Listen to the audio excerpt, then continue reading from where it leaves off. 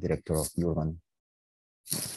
Urban Transformation and Global Change Laboratory, in which we have led the activating spaces with neurodiverse publics projects that you will learn a little bit more later on. But to remember that this seminar brings teams of experts from different countries to share their experience in projects about public space, play, and neurodiversity. Through this experience, the event will open a debate about what has been done in Europe about this matter, what are the challenges to be addressed, and how we could tackle these challenges. We have, as I said, 5 presentations. I will present each presentation at the beginning. So let's start with the first project, if everything is all right. That is presented by Valentina Talu of the Università di Sassari on the Architecture and Design and Urbanistic department, that will present urban design and planning for autism. Valentina, very nice to meet you, and you have 10 minutes to tell us about urban design and planning for autism and your projects. Yes, I share my presentation. Let me know if you can see. We can see, we are seeing your, yes, perfect. Okay. Thanks. And good morning, everyone. Before starting, I would like to thank colleagues of Turba Research Group for this welcome invitation. And the issue of adapting urban spaces to the specific need of people with autism, and more generally of people with different disabilities is as relevant as it is often overlooked. So opportunities for this discussion, debate, and dissemination such as this one are truly important, and I am really happy to participate today, so many thanks. My name is Valentina Talu. I am a researcher of urban planning at the Department of Architecture, Design and Planning of the University of Sassari, based in Alghero. My research area is the design of public policies and urban projects for the promotion of the quality of urban life of the most disadvantaged groups of inhabitants, children, women, the elderly, and people with various disabilities. And in this framework, I have explored the theme of the relationship between the built environment and autism in collaboration with my colleague Giulia Tola. And today I will present some results of this research. There is no time today to go deeper, but I have nevertheless included in this slide the main theoretical references of the research. You certainly know better than me the model of biopsychosocial of disability and the recent debate around the opportunity to consider autism as a neurodivergence rather than a disorder.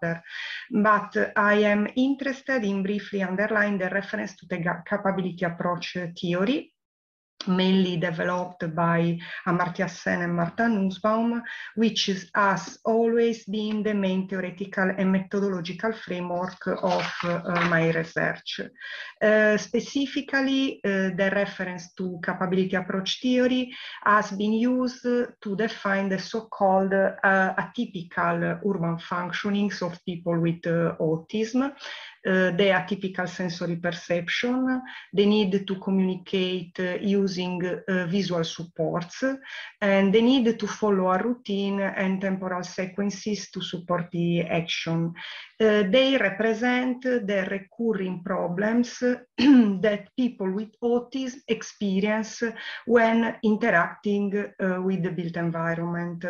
They have been defined both through the study of scientific contributions on the subject and thanks to the comparison with experts from various disciplinary fields and with the representatives of the associations with which we have collaborated since the beginning of the research. Focusing on the atypical urban functionings of people with autism allows to select in a targeted manner and describe in an operative way the urban barriers which make difficult and often impossible to freely and fully enjoy the opportunities available in the cities. Starting from the knowledge of the so-called atypical urban functionings, the research aims were mainly to propose a systematization of the knowledge gained on the design of built environment for autism, identifying a set of spatial requirements, and then to define a set of integrated urban policies and projects aimed at promoting the possibility for people with autism to move within the city and to access urban areas, services, and information. In order to identify and describe the spatial requirements for a design of the built environment attentive to the needs, the specific spatial needs of people with autism, we have carried out several activities.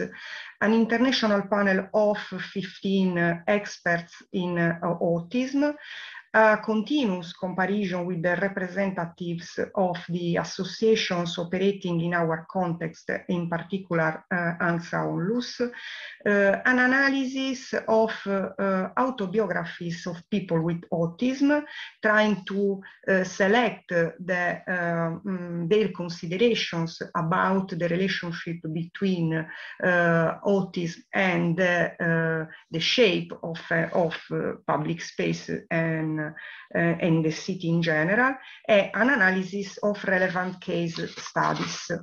We also conducted a scoping review.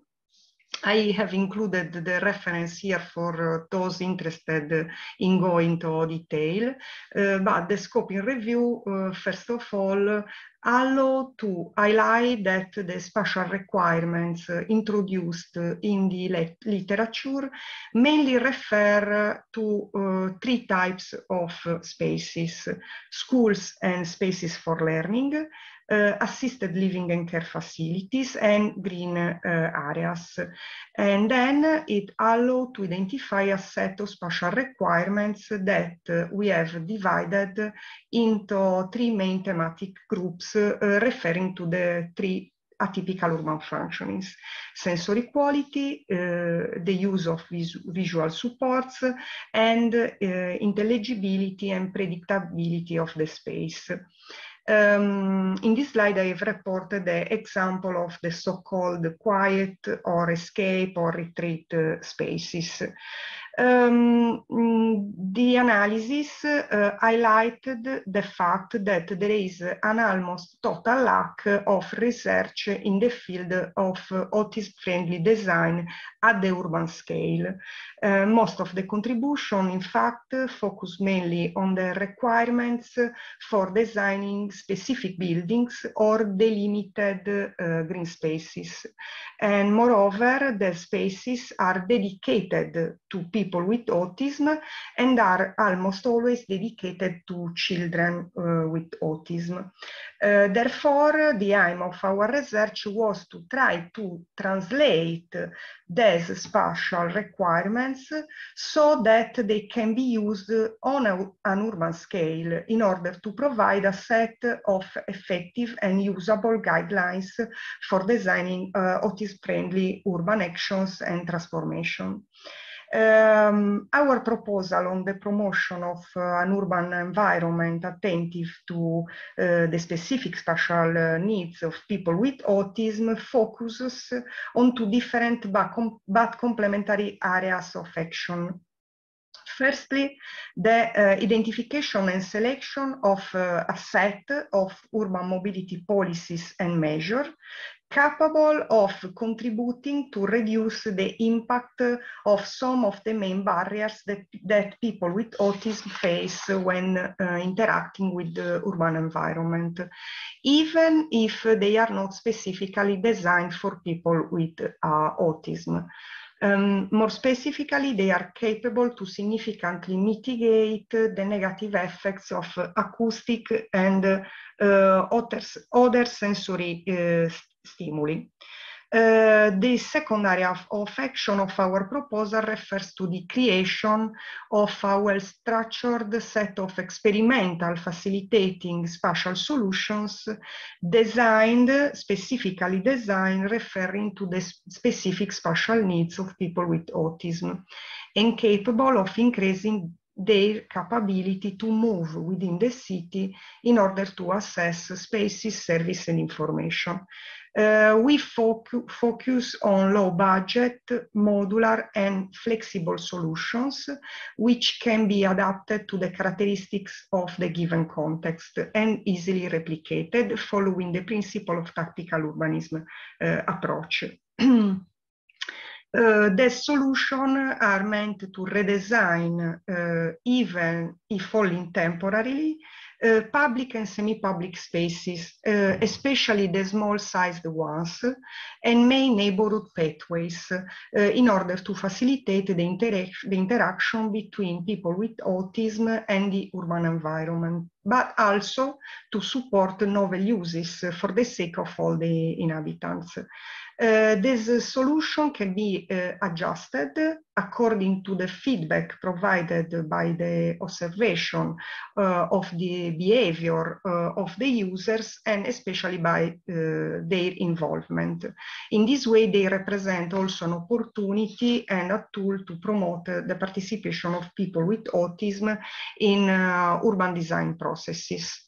In this slide, which I can make available to anyone who is interested, I have summarized the proposed solutions which are described in detail in the recently published book, Making Cities More Inclusive, which I have written with my colleague Giulia Tola.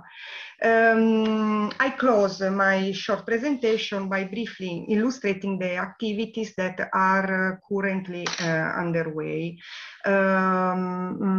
At the moment, we are carrying out a research and we are going to publish a paper with the intent to explore synergies and possible conflicts between specific spatial needs of groups with different disabilities. The main goal is to answer the following question. Can we define solutions capable of simultaneously intercepting very diversified specific spatial need? And also I am collaborating in a participatory research project led by Pieron, which I think she will tell you about later. In addition to the research activity, we believe it's now essential to carry out some experimental actions, not only because they can be useful per se, but also because we need them to test and possibly remodel the solution we have proposed in our framework. I mentioned two in particular. We are at the moment designing the project for the street school in a small town in Sardinia of about 5,000 inhabitants, which will allow us to experiment some solution relating to urban signage. We are planning to create an urban visual agenda to support children along their homeschool journeys. And then the project for the redesign of a public green area in another municipality in Sardinia, who is promoted by a social cooperative with which we are collaborating with. So I finish because my time is over, and thank you very much again for this opportunity. Thank you very much, Valentina, for just starting, making the kickoff of this exciting meeting and having a very interesting and as well keeping on time your presentation. Just let me remind you as well that we have the question as my colleague Paco, who is the manager of this Zoom meeting, has put in the in the chat. You have the chat, but as well the section of questions and answers below in your menu in Zoom. If you have a question about the presentation, please, if you have a specific question that is about understanding very specific things that didn't get clear for any of the panel's presenters, please say so there. As well, if you have a more general question, you can put it there, and then at the beginning, at the end of the presentations, we will cover all of them. So, after Valentina, I would like to give the floor to Marie Pieron of the Integrative Neuroscience and Cognition Center of the Université de Paris, with her presentation, Autism Spectrum Disorder, a Singular Perception of the City. Please, Marie, the floor is yours.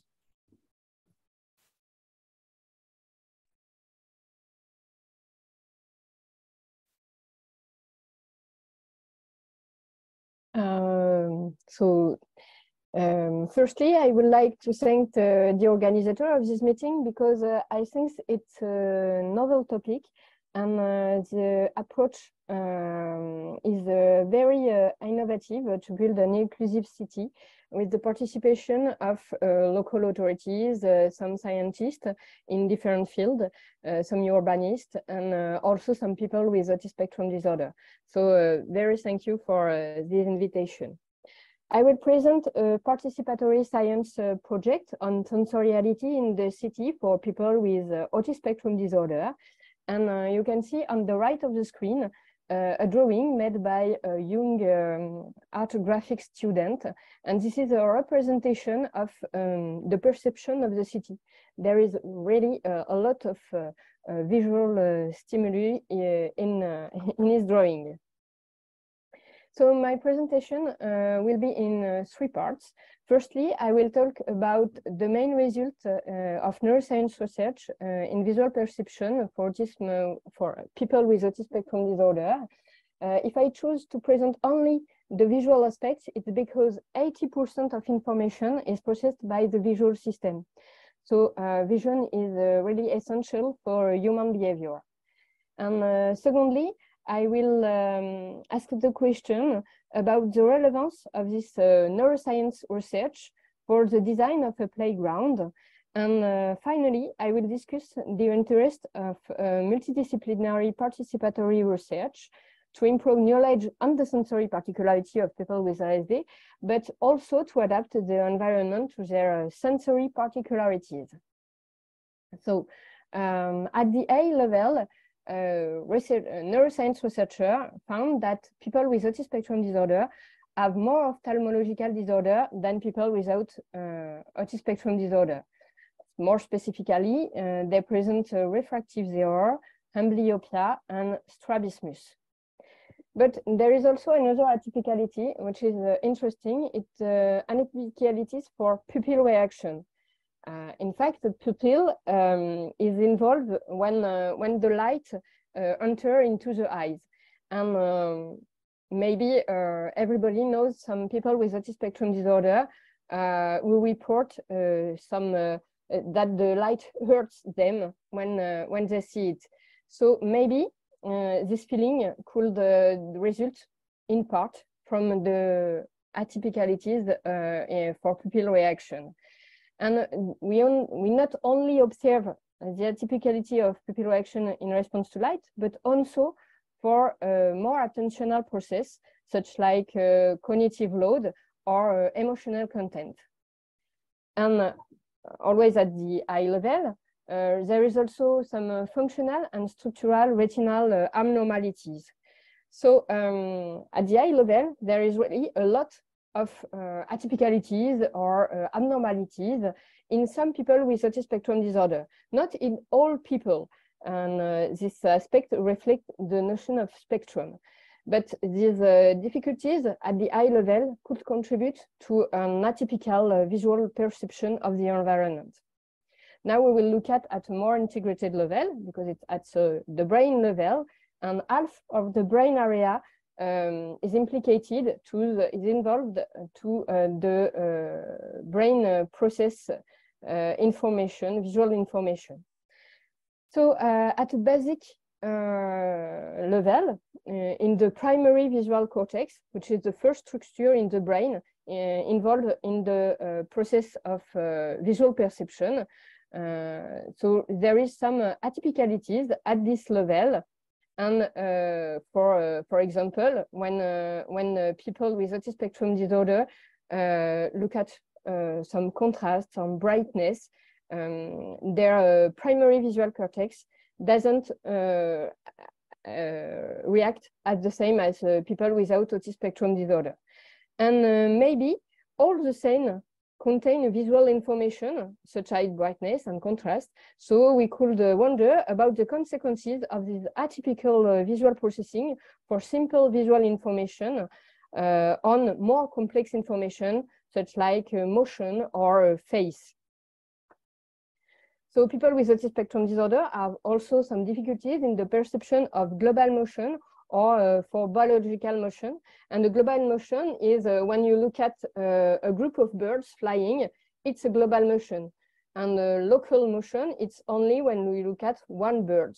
And people with autism spectrum disorder don't have any difficulties for local motion, but only for global motion. And they have also difficulties for biological motion. And when you talk, you move your mouth, and it's a biological motion. And these difficulties for perception of motion is not only for people with autism disorder, but we also find in other neurodevelopmental disorders, such like dyslexia. And one of the most complex visual information for the brain, it's face. And people with autism spectrum disorder have difficulties with face recognition, identification, and also for visual exploration of the face. Here you can see that the eyes are not explored by this participant with autism spectrum disorder. And this part of the face are very important for social interaction. So neuroscience finding allow to have an accurate characterization of the sensory particularity of people with autism spectrum disorder in very controlled conditions, but there is very few neuroscience studies in the everyday environment and few studies that include the voice of people with autism in addition to biological data. So here you can see a picture of a playground, and if you taking into account all the visual perception atypicalities I presented in my first part, you can imagine that this playground is not really suitable for young children with autism spectrum disorder. For example, for children who could be very hypersensitive to the light, the brightness of the slide could be uncomfortable or even painful. The high contrast between the floor and the path could be also uncomfortable. And there is another parameters that we need to take into account. It's the difficulties for prioritization. There is a lot of color, a lot of detail, a lot of shape in this playground, and people with autism spectrum disorder have difficulties in selecting and processing the relevant information to perform an action. And I only present the result for the visual aspect, but when you are in the street, you are stimulated by a lot of sensory sources. Here, for example, if you touch the slide, there is a temperature of these materials. The hearing is also involved. For example, when children walk on this structure, it makes a sound, and the sounds could be uncomfortable for people with autism spectrum disorder. And there is also two other aspects which are not present on the picture, but which are difficult for people with autism spectrum disorder. It's the face and also the motion. On this playground, a lot of children could run around it in different directions. And people with autism spectrum disorder have difficulties with the perception of global motion, so it could be really difficult. And there could be also animals like bee will fly in the air, and it could be another visual stimulus that could be difficult to treat for people with autism spectrum disorder. And I will add another particularities which are very important for people with autism spectrum disorder. It's the heterogeneity. There is a lot of heterogeneity at the behavioral level. For example, people could be hypersensitive to visual stimuli, while another one could be hypersensitive to the same stimulus. And this heterogeneity could also be observed at a biological level. When you record the electrical brain activity, when you present the same stimulus a lot of time, you will observe a lot of variability in the electrical activity of the brain for people with autism spectrum disorder. And there isn't the same variability for people without autism spectrum disorder. So how to produce recommendation for the sensory design of the city for people with autism spectrum disorder with all this knowledge in neuroscience?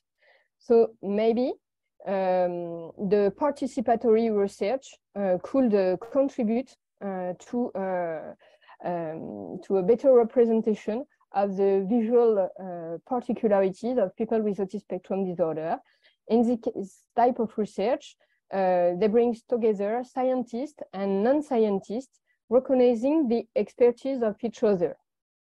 So in this kind of research, people with autism spectrum disorder contribute with their expertise, usage expertise, local collectivities which want to better accommodate people with autism spectrum disorder in school, for example, or in a public space. And also there are the scientists. And in our study, we use this approach. So we made the 2 workshops, and in this workshop, there will be 180 participants. And at the end, we think that we need to have something to share with other people who don't participate to our project. So we write a booklet. And in this booklet, there are all the main results in neuroscience, urbanism, and architecture. There is also some example of adaptation of the environment to sensory particularity of people with ASD, and some testimony of people with ASD or their parents. And this booklet is dedicated to association and local authority who wish to learn more about the subject, but also wants to carry out some micro project in the city. And finally, I will present the project of a new project, a new participatory research project on sensory need of people with autism spectrum disorder, which has been initiated by local authorities, Grand Orly Saint-Dièvre. It's a local authorities just near Paris, and with researcher, Valentina Talu, in fact, and 10 other researchers, and people with autism spectrum disorder. And this project has 3 main objectives. The first one is to promote peer supporting by sharing solutions for getting around in the city. The second one is to identify materials and urban facilities adapted to the sensory atypicality of people with ASD. And the last one, more for neuroscientist researcher, is to study perception in situ when walking. And at the end of this project, a free kit will be designed and can be used after by other local authorities or associations to carry out a sensory evaluation on a specific path or a specific space in their city. So thanks for your attention, and thanks to all the people mentioned on this slide. Thank you very much, Marie, for a clear and very interesting presentation, adding up to Valentina's presentation and bringing new points, and as well seeing transversal topics that I'm pretty sure that will emerge later on the debate. Also, I would like to thank Marianne and Diane and the students for the nice illustrations that also make Very nice presentation. So now we move to Wales with Marianne Mannello, that she will present Play and Public Space Reflections from Wales. Marianne is from the organization Play Wales. Please, Marianne, the floor is yours.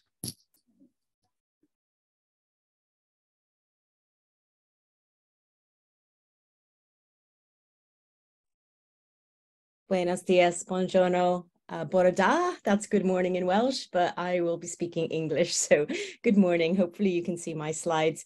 I'm Marianne Mannello, and I work at Play Wales in the UK.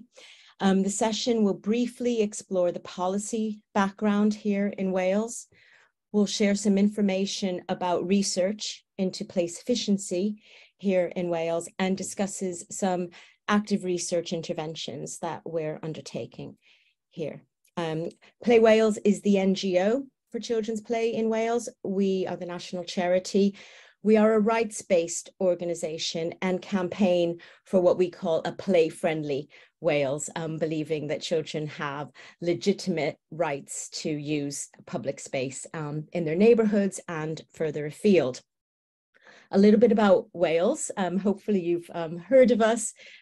We are a small country in the United Kingdom. Our capital is Cardiff, and we have a devolved government. So many of our services, including children's services, education, health and social care, including children's play, are devolved from the United Kingdom government to the Welsh Parliament, known as Senedd Cymru. We have just under, as our latest census, just under 700,000 children living and playing here in Wales, and we are made up of 22 municipalities of varying sizes, many of them quite small in comparison to other UK nations. I wanted to just start by reminding ourselves how important play is. This isn't a presentation about play, but it's important that we remind ourselves how important it is for all children, supporting socialization, building and boosting emotional skills and resilience, crucial for good health and well-being, really supports children to feel part of their neighborhoods, and supports learning and development. And all of that is really, really important for children in terms of long-term outcomes. But children tell us that playing is very, very important for them right now, and would like to hold on to that. As a rights-based organisation, we, Play Wales, works to and responds to the United Nations Convention on the Rights of the Child, which I'm sure all of you have heard about. The right to play is enshrined in Article 31. And from time to time, when the Committee on the Rights of the Child feels that one of the articles isn't well understood, it issues further guidance for countries called General Comments. And in General Comment number 17, the committee explains in further detail about the importance of play.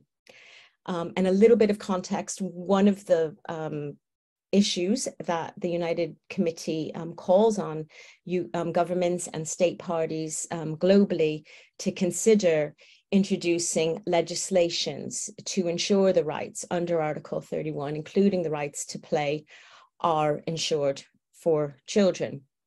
And so here in Wales, we have what are known as have become known as the Wales Play Sufficiency Duties. Through legislation in 2010, Welsh Government introduced laws around play. And each municipality needs to undertake a full assessment of opportunities to play in their area and submit it to our Welsh Government every 3 years. So the most recent ones were just submitted in June of 2022. Municipalities must also complete an annual action plan and submit that to Welsh Government, and they must also produce an annual progress report on that action plan, reporting on what they've done to secure opportunities for play in their areas. Welsh Government, in its guidance to local authorities, municipalities around its play sufficiency duties, talks very much about making communities more play friendly. And it talks about the 3 conditions which are important for children's play, for the rights to be realized. And that includes having enough time to play, that the psychological features, so permission to play either from other adults or children feeling allowed to play, are important, against good quality spaces. So the conditions for play are very much temporal, spatial, psychological. Time, space, and permission to play, very important for children. We've commissioned some research into the play sufficiency duties, and I haven't got time to go into great detail, but the summaries of each of those studies are available on the Play Wales website. But the conclusions in terms of today's discussion is how important play is valued for its role in well-being in the here and now, as well as those future-focused benefits, those development benefits that we talked about very early on in my discussion. The sufficiency research has established children's right to play as a matter of spatial justice.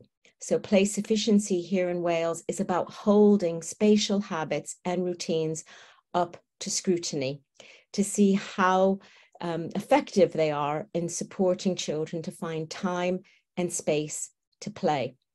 And so for our municipalities here in Wales, assessing and securing opportunities to play is very much dependent on developing and maintaining the conditions that support playing, the temporal, spatial, and psychological conditions. And that involves paying attention through creative research to how space works and how it can be open for children's play, so that children can get the best out of the opportunities on offer for their play. In terms of other research, we've engaged with children to find out about what they think about play. Now, these are the findings from the 2019 play sufficiency assessments. We're currently analysing the 2022 returns. But children talk about, according to our children's survey, children ask for places to climb, jump, look for bugs, and to hide. And modern day children still like to make dens and meet up with friends, make forts, all of the sorts of things that we probably remember from our own childhoods. And in our report, children report that when they are allowed out and able to play in the places they want to, they are generally happy with quality spaces. However, more recently, the place where children are reporting most likely to play with their friends is their back garden, their backyards, or a friend's backyards, family members' backyards, rather than in their neighbourhoods. And for us, for Play Wales, we want to see children more present in communities. We want to get them in the fronts of their houses, not in the backs of their houses. So we, as part of our manifesto asks here in Wales, we wanted to learn from what children are telling us, and also from some of the impact of the global pandemic. So here in Wales, when we experienced lockdown, we found that there were some positive aspects in terms of children's access to space. Our streets were quieter. Our neighbours were more present, were more helpful to one another. There were playful interventions in communities here in Wales. The importance of playing was valued. Our national guidance talked about how important it was for children to play, to support them through the uncertainties and stresses that the global pandemic was presenting. And so we are calling for better use of outdoor community assets, drawing on what children tell us and on some action research. And that includes, very briefly, looking at promoting better use of streets, so temporarily closing streets to open them up for children to play in, and also looking at the grounds around schools and how they can be more accessible when the teaching day ends for children who may not have access to space in their neighborhoods, may not have the back gardens that so many children tell us are important to them. One of the things that we're doing that's ongoing at the moment is we are piloting an app with child health researchers at Swansea University, which will allow children to judge and rate the spaces where they like to play. And that's an ongoing piece of work that we're hoping to report on relatively soon. We have a range of resources to support local authorities here in Wales and their partners to think about that better use of community assets. So we have 2 guides around street play, one for municipalities and one for local residents. And we have a guide for schools to consider how it can make, how they can make their spaces more available for children and families to use after school. In terms of the action research, all of the feedback from our projects around street play have been positive, and children very much talk about having space, being outside, saying they've played near the street before, but there's not a lot of children there. They like drawing big pictures with chalk, so having bigger space to use and to feel part of. In terms of the school grounds project, in a nutshell, parents like it because it feels like a sanctioned space. They feel that it's a place where they can relax, enjoy the company and socialization of other parents, knowing that the school has made sure that any hazards have been removed for children to play in. And that's been particularly useful for families that may not have access to their own private space. And just finishing in terms of what children tell us in that latest research with children in terms of satisfaction of their neighborhood play spaces, when we asked, one of the questions we asked is, what's good about your area for hanging out, for playing in? What's the best thing about your favorite place? And I always hold on to this quote. And in terms of today's discussion, this one boy who's 9 years old said that the best thing for him about his favorite place to play was that there are lots of places to jump and run on and move on, and that helps him with his ADHD. And so for that for me, that's a very, very powerful message from a child, from a 9-year-old who is very aware of his surroundings and is saying, if you give me places to jump and move and run and hide, I can manage my own well-being for periods of time. If you take that away, I can't. If you don't provide for it, I can't. So give me places that help me to manage my life and my own well-being. Thank you, Marianne, for an excellent presentation again that complements the previous two and bringing the policy dimension to the debate. So we're moving from Wales a little bit east towards England. And now we have Georgia Aidenhead, Helen Duncan, Bastian Gray-Sheikh, and Zoaras and Otis Smith from the Alan Turing Institute that will present AutSPACEs, co-creating a citizen science platform. Please, the floor is yours. Thank you very much for the invitation and really interesting presentation so far, and we hope to bring a slightly different angle. And thank you, Georgia, for sharing our slides. As you heard, we have 4 speakers, and we will try to make it quick, as we will be talking about our project, which is AutSPACEs, where we co-create a citizen science platform. And AutSPACEs, can you move to the next slide? Thanks. AutSPACEs is a project that's trying to do research for real-world change. And it stands as an acronym. It stands for Autism Research into Sensory Processing for Accessible Community Environments. And what we've tried to do is participatory research to really co-create an open source citizen science platform to address challenges around this question. And we have three main goals with this, which are sharing people's stories and adaptive techniques with others who have similar experiences, but also educate neurotypical people to better support their friends, family, and colleagues. And lastly, advise organizations on how they can design and adapt spaces to improve people's lives. And importantly, as I said before, this is a participatory citizen science project where we strive to empower autistic people throughout the process. So we are really trying to do research with the community. And we are a team. I'm Bastian Zavaras. I just started at the Alan Turing Institute in London as a senior researcher, and we are working with a large community, and we have some representatives here today. So there's Georgia Aitkenhead, the research associate in our group, Otis Smith, who is one of our contributors, and Helen Duncan, who will talk a bit about the development of the platform from an engineering perspective. And with this, I will hand it over to Georgia to talk a bit about the history and the challenge of the project. Thank you. Yeah, so we are doing AutSPACEs to address some specific challenges. The first one being that, depending on the study, around 90% of autistic people process sensory information differently from non-autistic people. Now, Marie went into a lot of detail about that in terms of visual processing.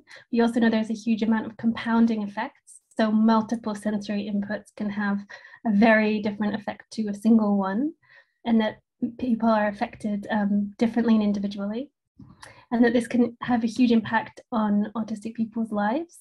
So here are just a few of the kinds of spaces that participants in AutSPACEs told us were uncomfortable or even completely inaccessible to them. Public parks, schools and universities, public transport, workplaces and hospitals being just a few.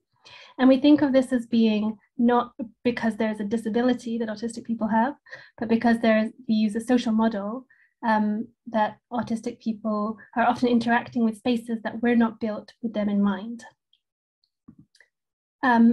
The questions that AutSPACEs is investigating are actually community priorities, which were identified by Autistica, which is the research charity that funds the project originally.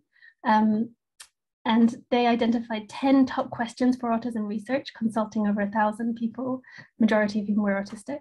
And they found that answering the question, which environments or supports are most appropriate in terms of achieving the best life outcomes in autistic people, and how can sensory processing in autism be better understood, were high priority questions that people wanted answered. So the approach we've taken, rather like many of these other presentations today, has been highly participatory. We're co-developing a citizen science platform, so this will be an online space where autistic people can share their experiences, and this will allow us to access qualitative data at scale. It's research design driven by a community. We want it to be reflective of the autistic population, so have a sense of the diversity of autistic experiences, and also focus on real world experiences, as Marie was saying as well.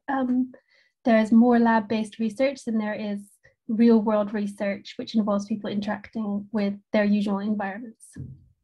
So we want this to have an impact which supports the community. We're driven by a philosophy which comes from the disability rights movement of nothing about us without us. So we have a thoroughly participatory approach. This involves going from consultation to collaboration. So one of the first things that we did was hold scoping sessions to understand what kind of needs that our research could meet and what were the priorities. And from these, we then went into more specific focus groups, focusing on the design of the platform and other priorities that emerged from the scoping sessions. And we've done extensive one-to-one co-working with committed collaborators. Otis, who is here with us, is one of those collaborators. And he's going to give a take on his experience of being a citizen scientist with AutSPACEs. So I'm going to hand over to Otis. Hello, my name is Otis Smith. I'm a member of the AutSPACEs project. Since joining the project, I've taken away a lot of experience and gained so much insight, and I can appreciate how long and how hard it can be to find a way between not necessarily understanding, but how to kind of find a balance between inclusivity, but as well as other aspects. Being a part of the project has resulted in me becoming more familiar and content with how, not only how I view the project, but how there's a greater community feel to it together. In addition, being able to share ideas and work with such an amazing, easygoing, friendly, safe, and welcome community. I've taken away a lot of experience and a lot of insight from this. The benefits and opportunities that come from being a part of the group offer such clarity and depth, not only just the things that matter to us, but as well as in everyday life, and as well as in different situations. We approach things with a clear, non-judgmental way and vision. We cover a wide range of different topics and rule out scenarios while implementing and referring to the project. We actively collaborate and discuss together to produce a solution in the hope of making a difference to autistic people. Thank you for listening. Thank you, Otis. Otis has been doing really amazing work, including working on how we can understand people's experiences and the difference between direct and indirect reporting of experiences, which has become part of the methodology for analyzing the qualitative data that we've collected so far. So Otis has been incredible. So we've gone from consultation to co-creation. So here's a little example of how that works. We had a series of community discussions where people talked about the kinds of features and functions that they would like a citizen science platform to have. These became design decisions, and we co-worked and continue to work with autistic community members as well as open source community members on building the platform, followed by those prioritized pieces of feedback from autistic people. And I can see that Robin has joined. So thank you, Robin. He's one of our amazing volunteer developer collaborators. And these then became design iterations to build a platform which is built by the community and for the community. A big focus that emerged from our consultation sessions was the importance of data and agency. And we have striven to have the highest standards of data protection, including consent that is dynamic and informed. And one of the, I think, most interesting parts of this project, from my point of view, has been a co-created data management and moderation strategy for the online space. We've been talking a lot about physical spaces, but this is an online space.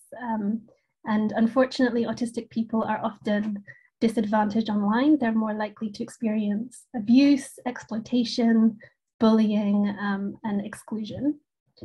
So how do we make a citizen science platform that is welcoming and inclusive for a diverse range of autistic people?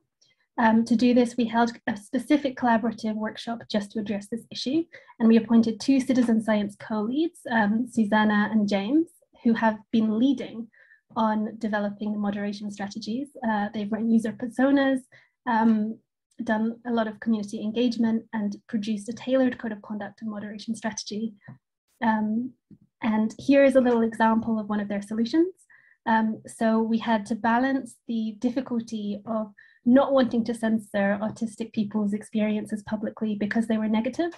Autistic people's negative experiences are a huge part of their lived world and reality. And it would cease to be validating of those experiences if we just censored them out. But at the same time, we found that a lot of people talked about being triggered by negative content and not wanting to read it, and having a variety of different triggers based on their own previous traumas or sensitivities. So Susanna and James came up with this traffic lights rating system, with red for anything which breaks the code of conduct, which we wouldn't publish. Green meets all requirements, and amber is something that doesn't break the code of conduct but contains potentially triggering content, so it can be flagged and individuals can tag those experiences. And I'm now going to hand over to Helen, who's been doing amazing work developing the platform, and she will give a bit of a run through of AutSPACEs. Thank you very much. So if we just go to the next slide, these are just going to be a few screenshots of the platform as we have it at the moment. We're still in development. So users can enter their own stories and they can add triggering labels. There's a few selected ones, or there's a free text box as well. And they can decide how and if they want to share their data. So at the bottom there, we've got sharing options on the webpage. There's shares for AutSPACEs website, and there's shares for research as well. And if we just go on to the next slide. All the stories that users submit will be available to them via the My Stories page, and you can download and edit and delete the stories as and when you want to. Stories are moderated by community members, and you might be able to see here that we have story number 3 is a non-public story. So it's a story that a user has submitted, but they don't want to share with the public or with AutSPACEs. So you can access it via the site, but it's not something that we hold ourselves.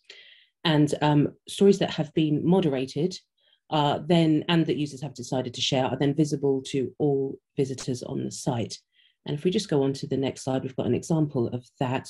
So here's what the shared stories would look like. We've kind of got placeholder text at the moment, but we can see that the non-public story isn't visible. And these are stories that have been moderated, and stories that have triggering tags are highlighted, and you can expand to read the stories that you're interested in. Thank you.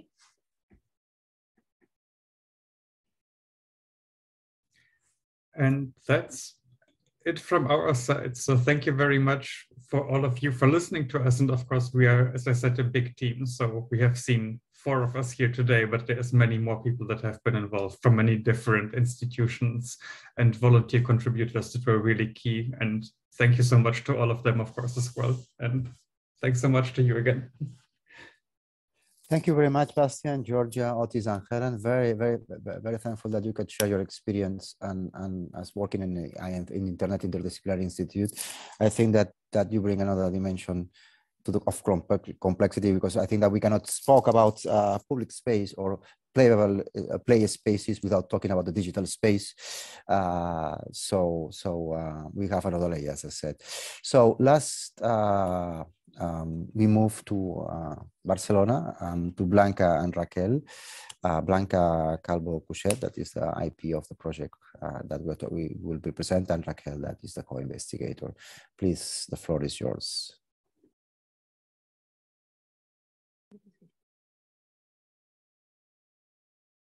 Hello, can you see our screen? Blanca, Raquel, can you speak a little bit louder, please? Can you see our screen? Yeah, we can see the screen, but we cannot hear you very well. Okay, we'll be louder. So thanks everyone for coming today, and thanks for the presentations. It's been super interesting, and also it's quite good. It's a very good background for what we're going to talk, because we're going to present the 2 outputs that we developed through this project. I believe, do you see the Zoom part covering up part of our screen, or can you see the slides well? We can see perfectly the screen, don't worry. Okay. So my name is Blanca Calvo. I work for the Open University of Catalonia, and together with Raquel, who's here with me, we're going to be presenting the project we've worked in with Paco and Ramon. And there's been also other institutions involved in this. There's been a neuroscience center called IGAIN. They do therapy with children with autism. There's an association called Lemur that work with children and play spaces in a participatory manner. And we also work with the University of Barcelona, with the local government of Barcelona, several entities there. And this has been a 6-month project that's been funded by the New European Bauhaus. It's quite applied research, especially compared to what we've seen so far. So we're going to give you a short overview of the project, and then we'll jump straight to the 2 outputs. So we're trying to switch slide. Wait, we can't for some reason.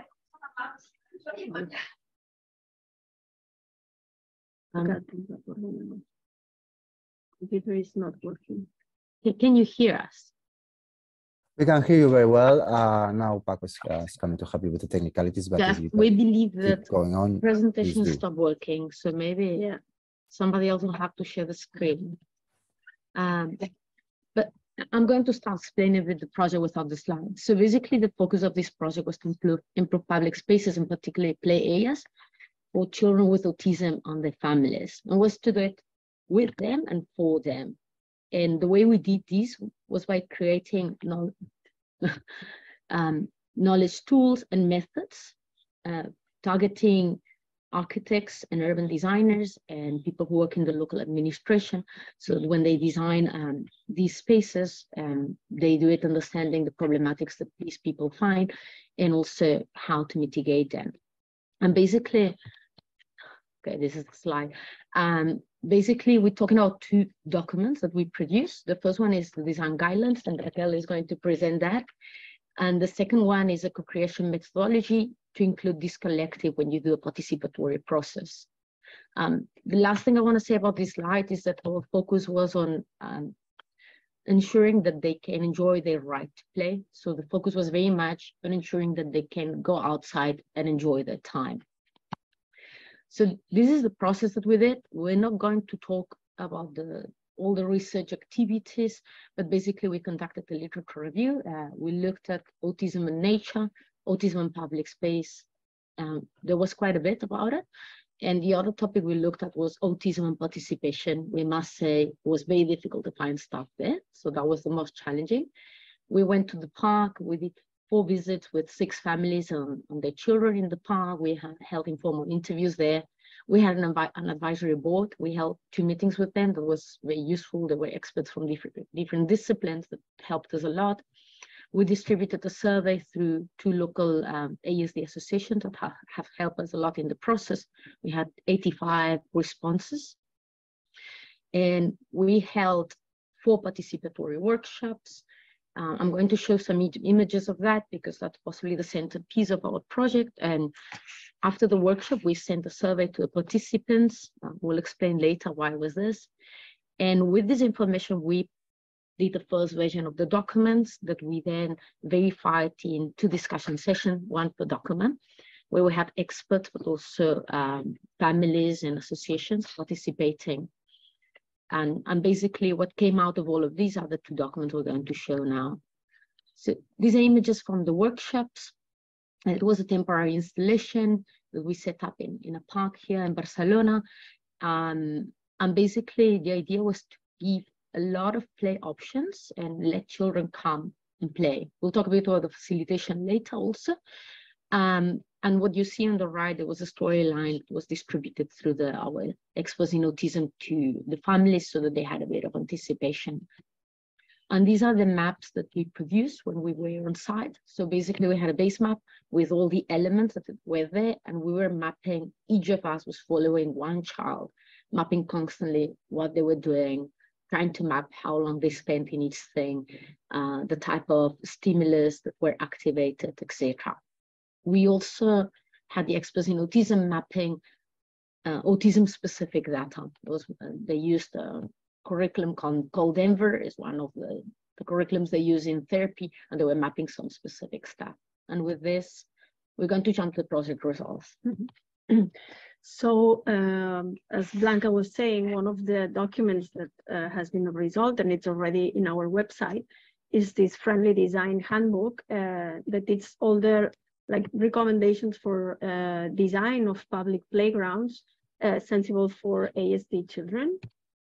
It's organized in 4 general chapters. First one, it's the general characteristics of the play space. So we were collecting this information, and it turned out like these subchapters of reduction of external stimuli, escapism mitigation, intuitive and easily navigable spaces, surveillance spaces, and easy access for parents. And also try to not separate the game elements by age, but instead by activities, type of activities or type of play. Also regarding play elements, it incorporates increase the sensory play, adapt motor games, multifunctional elements, also include calm spaces. So in case children need to have like a moment of relax, they can find a calm space in the playground. Also how to manage waiting times. As maybe it's difficult for them to understand they have to wait for a specific game, and also to find solutions to easy transitions, because it's also difficult to go from one play element to another, or to go from the playground to outside. Also some guidelines on management of the space. So also there's a municipal initiative in Barcelona that has been going on like a pilot, that it's to have facilitators or mediators in some specific parks. So we were thinking that this figure could be also someone that has a bit of experience with autistic children and could be doing this figure, or like mediating between children, also helping with transitions, helping with the managing of the time. So also could create some sensibility among families that are in the park. And then also another point was the non-permanent material management, because we understood that there are elements that can be also brought from our own houses. So maybe the materials that we have in the park are not enough, or are not the type of elements that children would like to have. So maybe having permanent structures that can allow these ephemeral elements to be hung or to be kept. This is something that also has to do with management a lot. So it's something that should be like discussed with like political like publics. Then other measures would be an awareness campaign. This is something that families were like speaking a lot, the lack of awareness when they go to the park. Also information about the use of the game elements. Also a low participation and giving voice to families. From all of that, we were suggesting the creation of an app or a website that could include all of this. So you could have an app that can give you information of the use of the game elements in specific parks. You could have pictures of the park, so families can show their children the specific park they are going to avoid frustration if they are not going to the park they are imagining. And also could be like a place to give voice to families, so they could also rate or give comments to specific parks. We were touching like physical suggestions, like we are working with a specific physical space, but there are transversal topics of security and social issues that have always been there and that we cannot avoid. But was not the main focus of our project, but of course they are transversal in all the guidelines. So here this is an image that was meant to be an example of what it is intuitive and easy to navigate space. Maybe you can use the pavements or different colors to create this type of a structure for their children to understand and to navigate better the space. Also a safe space approach and wayfinding and universal accessibility. So we have some suggestions here. Also in terms of easy access and surveillance to ensure visibility for parents in all the areas of the park. Also ensuring that adults can reach their child in any play element of the park. If there's like a dysregulation moment, to ensure that parents can go and reach their children. So also we have some suggestions here in terms of physical distribution. Very important to include these calm and haven spaces, so children can find these quiet spaces in the playground. And also in general in the area, we were understanding that generally the area has to be try to reduce external stimuli. So it would be nice to be like a calm space in general, but also to have these specific calm spaces would help children in moments of maybe overstimulation.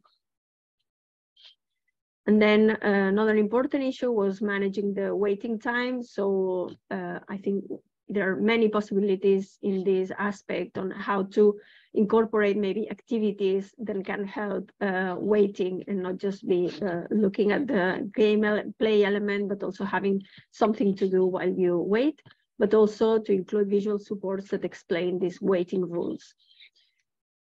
And as we were saying, the management of these non-permanent elements that maybe families can bring from home, like this, having these permanent structures where you can hang swings or fabrics, maybe including containers that can be managed by the city council.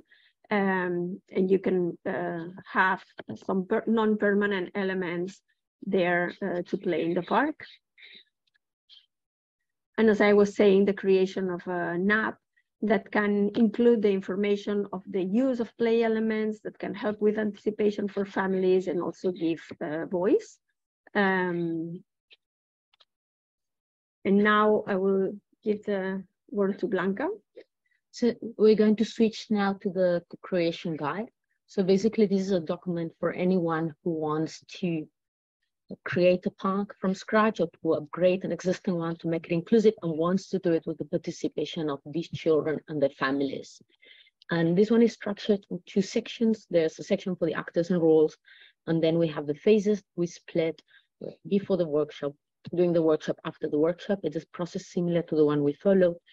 And for each of these steps, there are practical considerations and some specific ideas. So we're going to show you a few. So one of the steps before the workshop is to prepare the data collection process. And one important thing to say here is to decide what's the approach of the project. So we know we want to break the path to make it more inclusive, but something we stumbled on, especially with the advisory board, was what do you expect this park to do? So as I said, our objective was to make sure that the children can have fun and they can enjoy. But they also request that maybe they learn or that the parents can relax, etc. So basically there's several approaches and each team will have to choose theirs. And depending on what they want to do, they will have to collect specific data. And then there are 3 sets of data. The autism specific data, which we recommend to use these curriculums that exist from therapy. And basically there's several abilities and you check those that are relevant to what you're trying to achieve. Then the data about what children do. This is the maps that we showed you earlier. And then data on children's emotion and play preference. Sorry, this is something I also want to stress, that something we learn is that sometimes a child with autism smiling doesn't mean that they're happy. Or sometimes they're not doing something, doesn't mean they don't want to. Or them doing repeatedly, they don't mean that they're enjoying it. So basically, we sent a survey to the parents of the participants to verify that these data that we were collecting on our maps actually reflected their preferences and emotions.